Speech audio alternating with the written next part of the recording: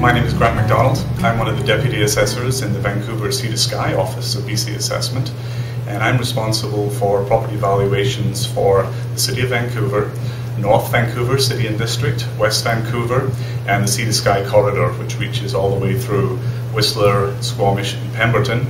And in addition to that, over onto the Sunshine Coast as well, so the communities of Gibsons and Seychelles would be included. For the 2012 roll, we're responsible for a total of 319,000 properties that have to be valued and placed on the roll. The total value this year actually exceeds $353 billion, and we're looking at an increase of about 12% in terms of value overall. Some of the areas that are increasing fairly significantly this year, if you're a property owner in Vancouver on the west side of the city, or if you're in West Vancouver, increases of around 25% would not be unusual.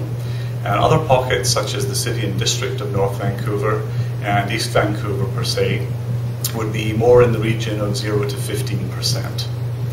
We're finding that it depends very much this year on the particular neighbourhood. We're finding different parts of the market moving at different rates.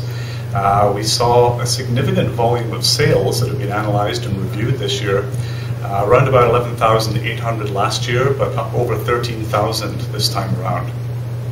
Condominium owners are seeing slightly less, smaller increases. They're probably more in the 0 to 10% overall.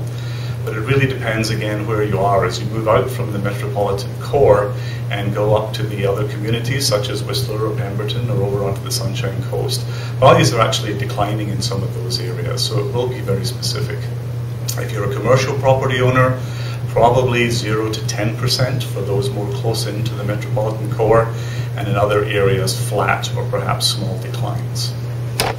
Thank you very much. If you'd like some more information, please visit the BC Assessment website at www.bcassessment.ca.